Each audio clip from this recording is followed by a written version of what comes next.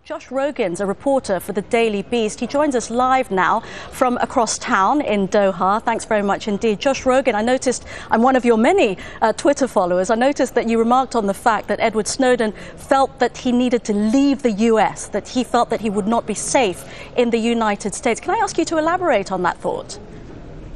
Sure. Well, Edward Snowden has now admitted to providing the source documents that led to stories both in the Guardian paper of the UK and the Washington Post about previously secret surveillance programs run by the National Security Agency. That is a violation of U.S. law, and his case has been referred to the Justice Department for possible prosecution. Edward did take preemptive measures to go to Hong Kong, where he is expected to seek asylum.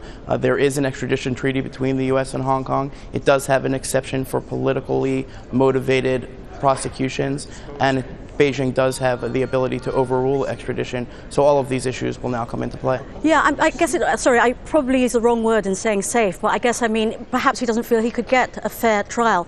What would be your view on that? Well, we've seen the Obama administration in particular go after whistleblowers with unprecedented enthusiasm over the last 4 years of this administration. Of course, he would be entitled to a fair trial, but that process could take years, and he believes that he has a better chance of staying free in Hong Kong where he is, and we'll have to wait and see if that's the case. There is, understandably, a lot of concern about this right across the United States. What are the political implications, do you think, for President Obama's administration? Right. President Obama came into office both with a promise of transparency and accountability in government, and also a promise to protect whistleblowers.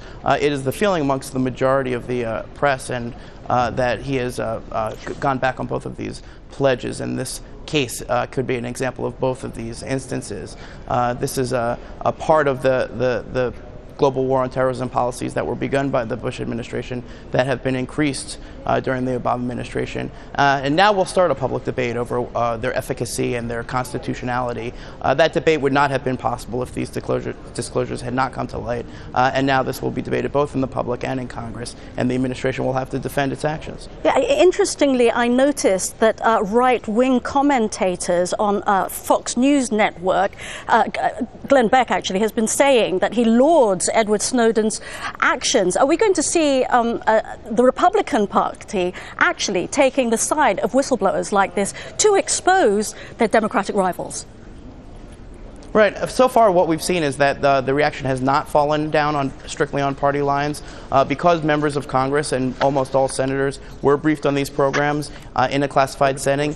Many in both parties have come out to defend them. That's been a very unpopular position. At the same time, there are people in both parties who have been very critical. These are people who are more inclined to defend free and open communications and resist government intrusion into private life. So it won't break down on party lines. But there will be many people who defend it and many people who do not. I'm sure we'll look forward to a very vigorous debate on civil liberties in the United States in the weeks to come. Thank you, Josh Rogin of the Daily Beast. Anytime.